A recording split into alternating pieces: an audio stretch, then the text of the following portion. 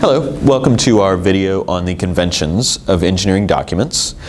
In the book, Communication Patterns of Engineers, Carol Tanoper and Donald King talk about how engineers spend more time outputting information than they do inputting information. In other words, they spend more time trying to communicate what they know than they do learning more material. That's even when it comes to research and design activities. According to several different studies, engineers spend between 45% to 75% of their time communicating. Now, we're not just talking about writing here. We're talking about all kinds of communication. We're talking about face-to-face meetings, phone calls, we're talking about reports, emails, proposals, progress reports, talking to someone in the cubicle next door. Whatever it is, we spend a lot of time communicating. It's all communication. But how does communication take place? Well, let's go to a different video. But communication works like this. I'm thinking of a blue car. I want someone else to be thinking about the same blue car. So if I'm thinking about a Volkswagen Beetle, and my audience is thinking about a Maserati, well, there's a disconnect there. I have not communicated it. So I want them to have the same Blue Beetle in their head. How do I cause that communication to happen? I have to use the means at my disposal. It can be writing, it can be talking, it can be gestures, but I want to communicate. It can be whatever I choose, whatever is most appropriate for communicating with that audience. I want the same idea in my head to be in my audience's head. So there are lots of problems that can happen between transmitting this idea. I wish I were a Vulcan, that I could just do a Vulcan mind meld and have someone understand what I'm trying to say. But I'm not, so I have to use these other things. And there's too many problems. Think about using the wrong language. Is this person going to understand you? Think about using incorrect grammar that makes a sentence say something differently. Person going to understand you?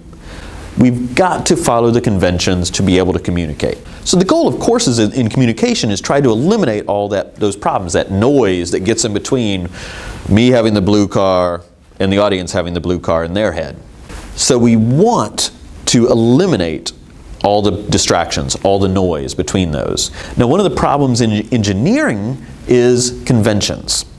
Engineering is conventional. There are conventions for lab reports, there are conventions for emails, there are conventions for proposals, progress reports, there are conventions for every kind of document that we write. And if we don't follow those conventions, then the engineer who's reading it may not understand it fully. We may not successfully communicate. Consider the story of the laser, for instance. Gordon Gould was a young researcher. He was working on a PhD in physics from Columbia University. His advisor was Polycarp Kutch, but he also had another professor whose name was Charles Townes. Charles Townes had invented the maser, or microwave amplification by stimulated emission of radiation.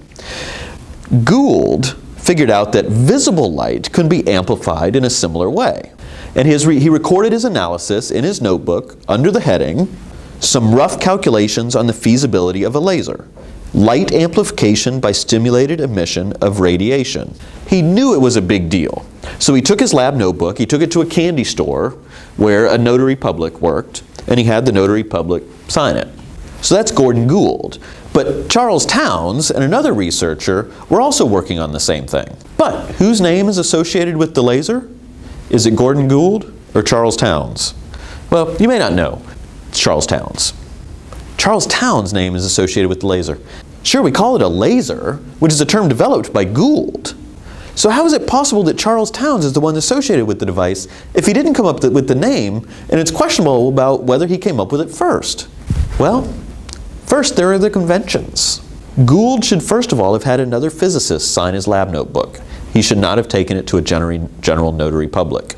The conventions say another researcher is supposed to sign the lab notebook.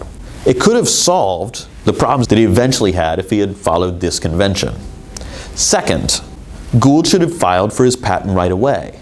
What Gould did is he tried to develop a prototype first. He came up with the idea, and then he tried to develop a prototype before he applied for a patent. He didn't realize you could apply for a patent before you really figured out if it worked. Charles Townes and his colleague, they went ahead and filed a patent. So who got the patent first? Well, it was Charles Townes, even though he didn't have a prototype. So make no mistake, not following the simplest of conventions can have huge ramifications. These lawsuits between Townes and Gould have been going on since the development. It's only recently that Gould has been able to get any money out of it, even though he developed the laser. So the conventions are there for a reason. They can make a difference. Consider the reader of a proposal. The National Science Foundation, NSF, has a proposal guide that's about 71 pages long. It guides the writer of proposals through writing the proposal. Why do they need to follow those conventions? Well, I was talking to someone who applies for NSF grants, and he said that when he writes proposals, he would get kind of upset that he had to what seemed like repeat information in different places. The proposal can only be 15 pages long. You end up repeating information because they ask for it in 3 different places. And that always upset him. He thought, why? Why do I need to do this? I'm wasting my valuable time and space. Well, when he became a reviewer, he realized why. It's because the reviewer doesn't actually read every word. The reviewer looks for key things in key places. The reviewer knows where the information is supposed to be because they're all following the same conventions. If they don't follow those conventions, if they don't put the material in these places, then the reader may not catch it. It makes it more difficult for the reader to understand what's going on. Follow the conventions and then it communicates well. But if the person doesn't follow the conventions, then the reader has trouble understanding it. So engineering documents are conventional because they help us find information easily. We don't generally read every single word of any report. We find the sections we need, or we know where the information is. So any progress report, I should be able to pick up any progress report and get the information I need. I know where the information is going to be because every progress report follows the same format. If there's one that does not follow the same format, then I'm wondering, well, where's the information? Follow the conventions and your reader won't get lost because your reader knows the conventions as well. So most scientific technical articles or reports follow what we call the IMRD format. That's I, introduction, M, methodology, R, results, D, discussion. Now sometimes they'll be called something different. Sometimes it may be called experimental process instead of methodology. Sometimes it may be just discussion without a separate results section. Sometimes it may be called results and discussion. Whatever it is, it generally follows that format. And that format also follows the tell them what you're going to tell them what you told them format. So the introduction answers some basic questions. It's the tell them what you're going to tell them. It sets up the purpose of the document, the problem that it's trying to solve, that the experiment is solving or the design is solving. It also lets the reader know what the rest of the document is going to contain. It's the tell them what you're going to tell them part. And then the methodology results discussion, that's the tell them part. So you've got the tell them what you're going to tell them, and then tell them. Then the conclusion generally summarizes and makes some further recommendations. That's the tell them what you told them part. So IMRD and tell them what you're going to tell them what you told them. Introduction, methodology, results, discussion. Just to keep it clear. But those are just organizational conventions. What about writing conventions? Engineering has those too.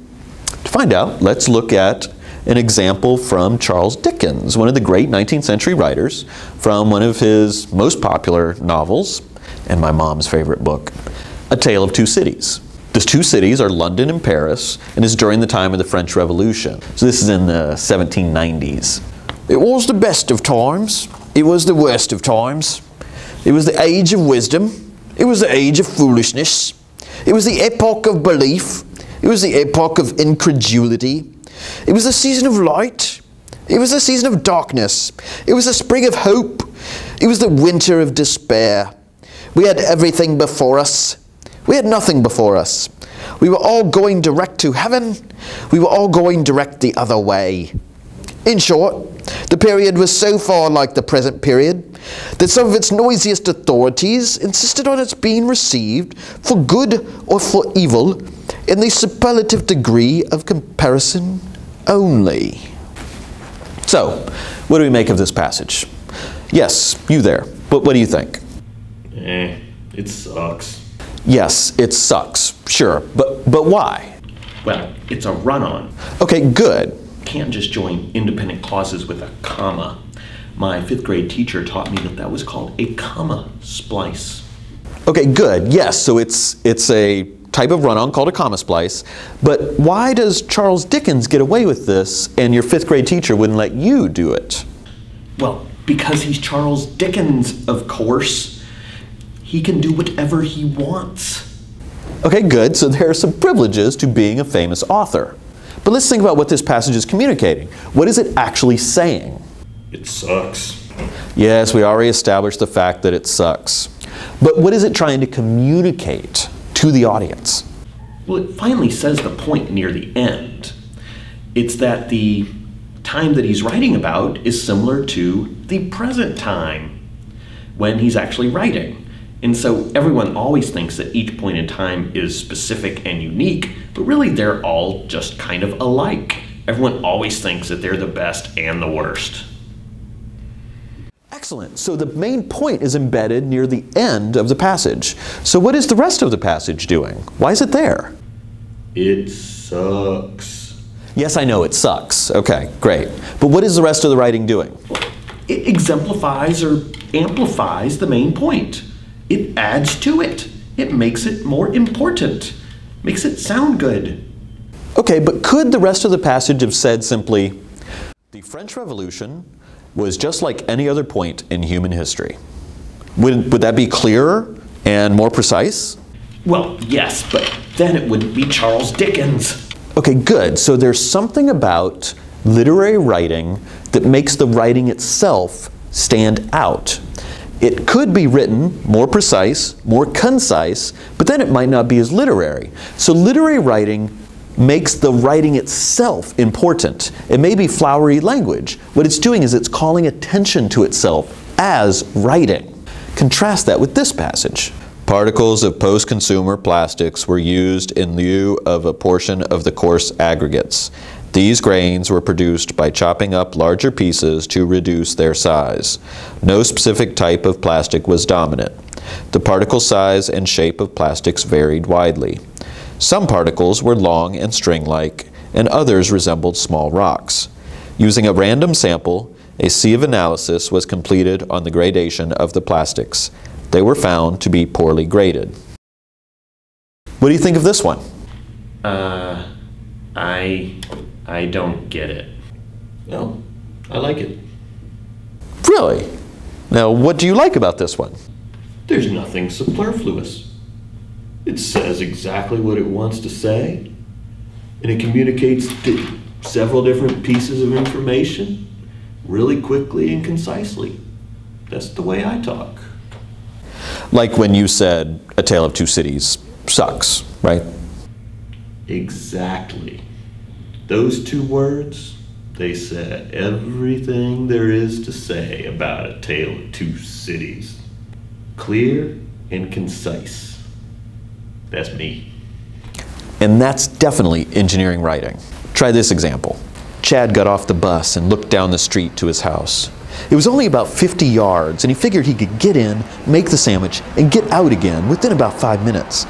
There was no way he was going to skip the sandwich, though. He knew that.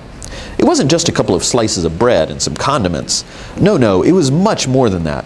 It was a way of life, a way to make sense of his own existence. He was one of the components, but he had yet to figure out whether he was the sweetness, the saltiness, or the caps that made them stick together. He took off at a jog and raced into the house. Oh, I like it. The protagonist is looking at the peanut butter and jelly as a metaphor for life and how difficult life is and the contradictions in it. And all the while, he's trying to figure out where he fits into it, even though he embraces it. He loves those contradictions, but he just can't seem to find where he fits. Okay, well, how about this? There are 4 primary steps to make a peanut butter and jelly sandwich. First, the engineer will remove 2 slices of bread from the plastic bag or other container. Sometimes bread is stored in paper or special plastic containers that allow some air circulation. Either way, the engineer shall remove 2 slices. Then the jelly should be spread onto one of the slices. Peanut butter should be spread onto the other slice. The amounts of jelly and peanut butter are dependent on the person's taste and should not be dictated by any other factor. The engineer should be aware, however, that too much jelly may make the bread soggy. Lastly, the engineer should put the two slices of bread together with the peanut butter and jelly sides facing one another to form the sandwich. Well, some of it is good. I like the little points about not putting too much jelly and how it should be done according to taste. Nah, it isn't necessary. Cut out all that fluff, unimportant stuff, and then you'll have some instructions. Sheesh. Like this one? There are 4 primary steps to make a peanut butter and jelly sandwich. 1. Remove 2 slices of bread. 2. Spread jelly on one slice. 3. Spread peanut butter on the other slice. 4. Place slices of bread together with jelly and peanut butter sides facing one another. 5. Eat. Yeah, exactly. So we can pull out a few ways that engineering writing is different from this other kind of literary writing. So here is a table that lists some of the differences between technical writing or engineering writing or science writing and general academic writing, which we can also call expository or persuasive writing, as well as creative writing. Now, I've tried to delineate some of the differences between these three. The purpose of technical writing is usually to inform or instruct, while general academic writing wants to persuade or argue.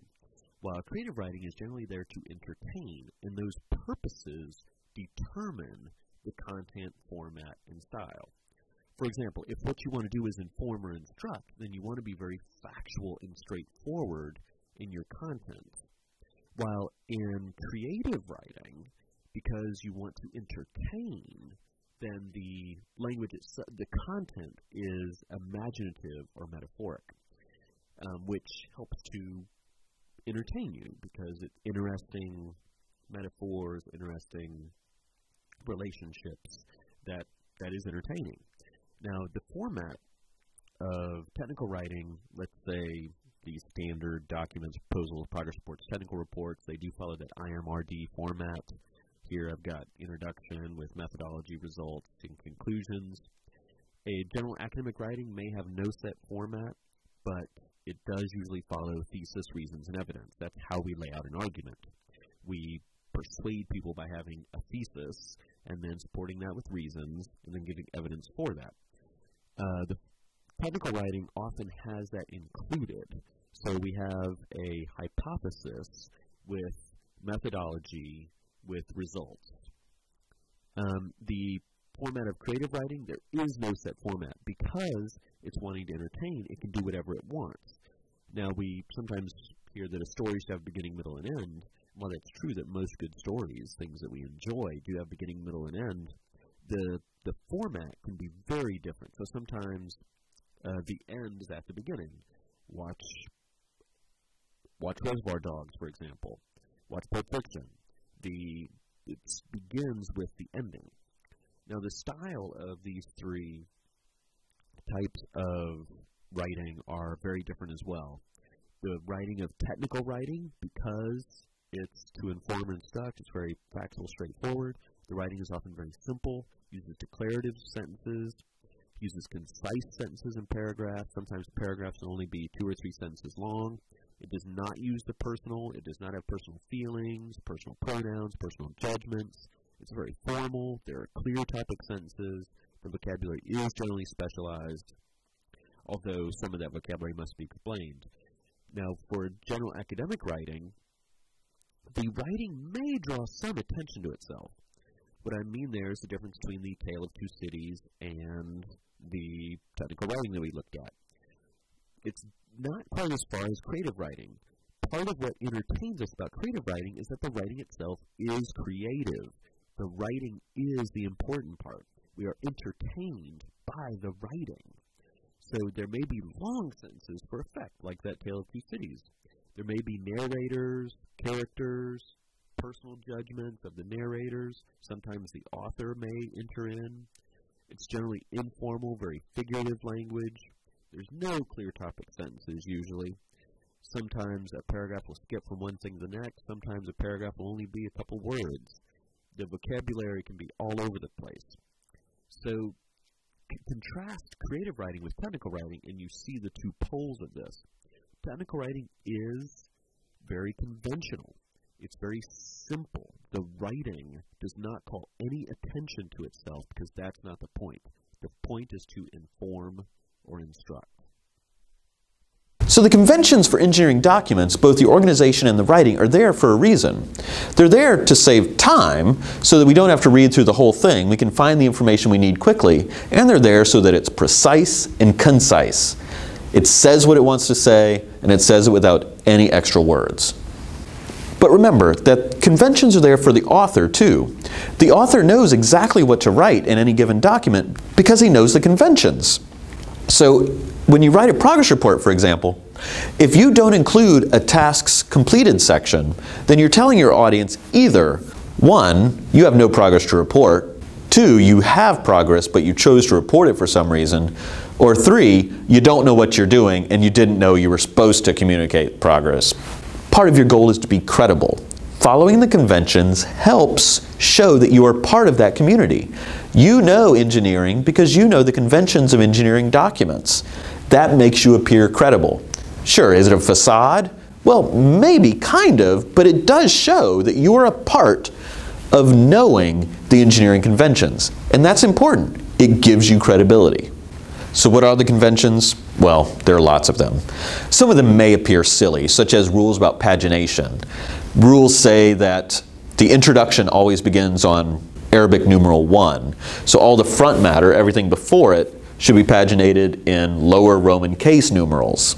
So the title page never gets a page number, but it's counted as page 1, even though it doesn't have a page number on it. So the little Roman numeral 2 will start with the table of contents, and then the list of figures, list of tables, abstract, whatever else is in that front matter. Then the introduction always starts with Arabic numeral 1. Sure, there's a purpose for doing it that way, but can you still understand it, even though the introduction starts on page 4? Can you understand what it's trying to say? Yeah. But anything that makes the reader pause, any deviance from the conventions, means that there's a disconnect. The reader pauses, and so they're not right with you. It means there's a disconnect between what the message that is trying to be conveyed and the person who's trying to understand that message. If I see a document that starts on page 4, I start to have questions. Why does it start on page 4? What happened to the other 3 pages? Were there 3 other pages? Did they get lost? Did they not transmit correctly? Did I happen to rip them off? Did I miss something? Did the person just choose to do it this way? Does that person not know the convention? When I'm busy having those thoughts, I'm no longer concentrating on what's in the document. And that means I'm not understanding fully.